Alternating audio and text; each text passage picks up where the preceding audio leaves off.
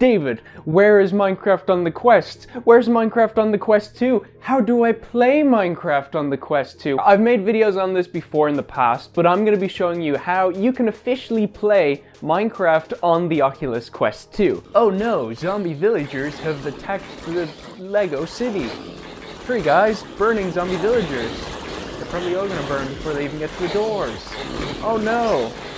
What are we gonna do? This is the supported way of playing it and the intended way of playing it before it comes officially to the Quest and Quest 2, which fingers crossed that will be soon. I've done so many videos covering this. If you want to go vote for Minecraft to come to the Quest 2, click on the card above right now to go check out the video and I'll tell you how you can do that. Without further ado, I'm just going to jump straight into this. If you enjoyed today's video, do click that like button and subscribe down below. I'd really appreciate it. Any support, I'm really grateful for. I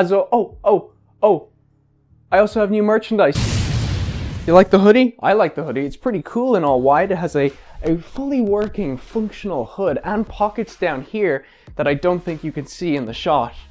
Not really. This is available in a wide range of eye-catching colors that are just beautiful. There's also t-shirts, mugs, and so much more that you can get. Use code DAVID in the checkout for 20% off your entire order. To play Minecraft on the Quest 2 is extremely similar to how you would play it on the Quest 1, except on the Quest 2 it looks even better with the almost 4K display. Holding our trusty diamond sword is as cool as ever in virtual reality. It's absolutely massive and it looks like so sharp. As you can stab by this. Now let's see who we can stab with this. To do this, you will need an Oculus Quest, of course, and a PC that's able to run Minecraft Bedrock pretty well and just about in virtual reality. You don't need that beefy of a computer to be able to pull off Minecraft VR because it's not a very big graphically demanding game. Yeah, the emergency's over. You can come on back out now. You'll also need a cable that's long enough to play virtual reality connected to your PC. Unfortunately, the really short one that's included with the Quest 2 is just too short to be able to use for any PC VR games, which is a shame because with the Quest 1, there was a really long cable included and it was long enough that you could use to actually charge while you played or for connecting to your PC and playing PC VR games. Unfortunately, it's not the case with the Quest 2. This cable is literally like the size of a phone charger, so you're gonna need to get a bigger cable for doing this. There's lots of good value ones over on Amazon, or of course you can get the official one by Oculus for almost €100 if you really want to spend that much on a cable. Now let's walk through these steps. First of all, you gotta boot up your computer, obviously. Once you have that set up, you can go over and open the Oculus app. Once you have it installed on your computer, you want to go over and look up Minecraft on the Rift store. Once you get that, you can download it. It's extremely small. It's really just the client that makes Minecraft Bedrock turn into a virtual reality Minecraft Bedrock. This official method only works with Minecraft Bedrock, but you can actually play the Java version if you want to get some mods in there and you know how to do all that stuff, but I'm only showing the official way of doing this today. Turn your lovely Oculus Quest 2 headset on and plug in the cable long enough into your PC. This doesn't matter if it's a 2.0 or 3.0 USB connection, it will work either way. Obviously a 3.0 one is slightly better and you can actually now tweak the different frame rates that you can get inside of the headset when it's connected with a Type 3 USB to your PC, but this is getting extremely technical. Let's not talk about all this now. What's next? Oh yeah, you need to accept it in the headset. Once you accept it inside the headset, going with allow data and also enabling Oculus Link, it will pop up with the Rift home environment inside your Quest headset with the lovely lenses. So when you load up with your Oculus Quest 2 on your PC, it does come up with the Rift menu for the moment. They are actually planning on making a new menu for this, so it will be more like the Quest menu. But in here, all you gotta do is, well, you move this to the side and you go to your library. So I already have it open right here, and all you gotta do is click on Minecraft and then launch it. As you can see, it is extremely small, only 6 megabytes in size because it isn't the full version of Minecraft. This is just a client that turns the Bedrock version of Minecraft that you already have installed on your PC into virtual reality. Now the next step is pretty important. If you want to actually launch Minecraft in virtual reality, you have to do it from within the Oculus Quest headset and not on your PC. Because a lot of the time people will accidentally open the Bedrock 2D pancake version of Minecraft, which obviously you don't want. You want to play it in full virtual reality, you know? That's what you want, that's why you're here. Let's go.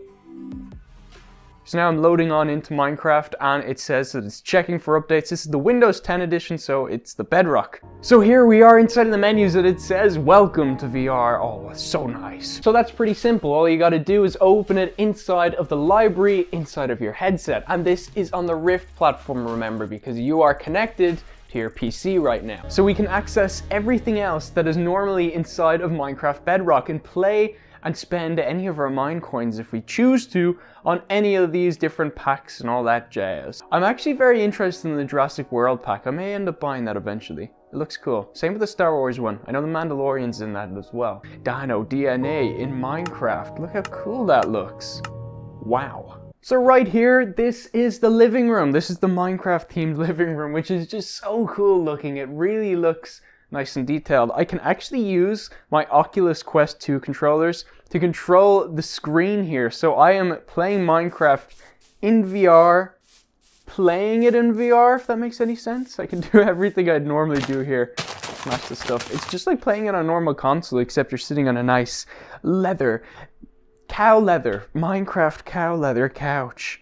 Ooh, snuggly, isn't it? All we gotta do to jump into the world of Minecraft in proper virtual reality is press Y and we get teleported inside of the game. Look at this. So now we're actually in Minecraft and everything is to Minecraft-ness scale. Oh, it's so cool.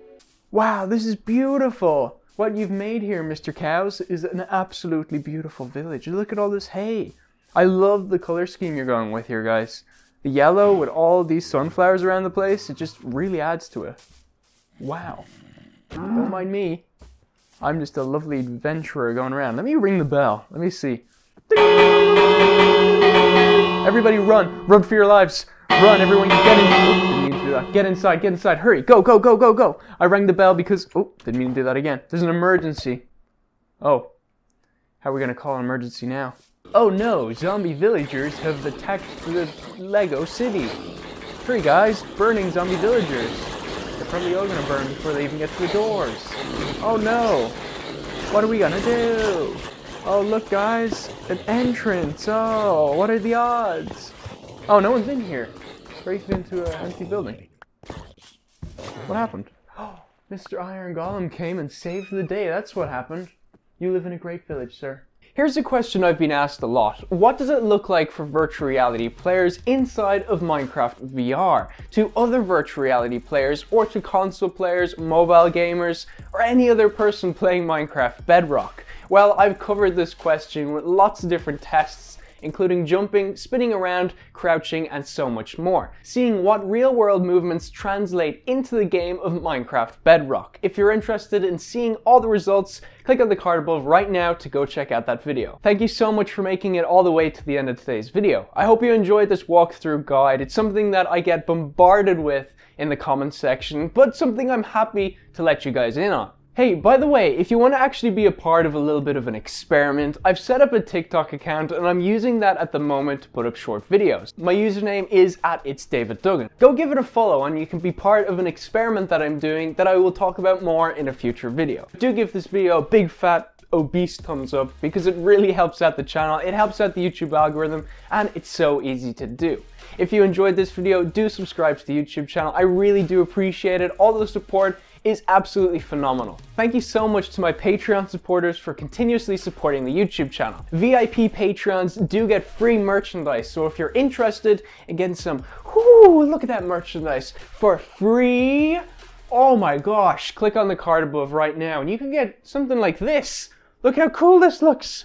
It's a black t-shirt. You can also get it with the Quest 1 headset on if you like. So whatever headset you have, get that one, and then you could represent the virtual reality community. Look how cool this is. Thank you to everyone who's already gotten merchandise and are representing the virtual reality community. If you're interested in seeing a video that YouTube's recommending, click on that one right there and click on that button down there so you can subscribe to the YouTube channel and you don't miss out on a future upload. Come on, my friends, come on, let's go and party.